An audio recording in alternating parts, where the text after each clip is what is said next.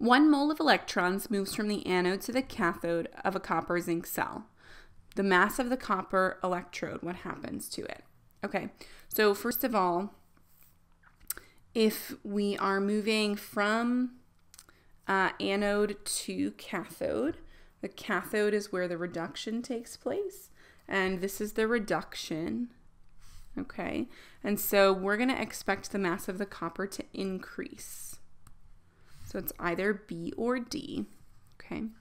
And so if we have 1 mole of electrons, okay, then the reaction says we have 1 mole of copper solid for every 2 moles of electrons, okay?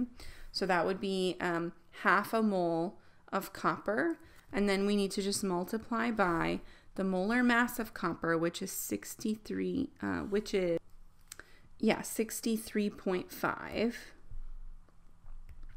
So 63.5 grams per mole of copper.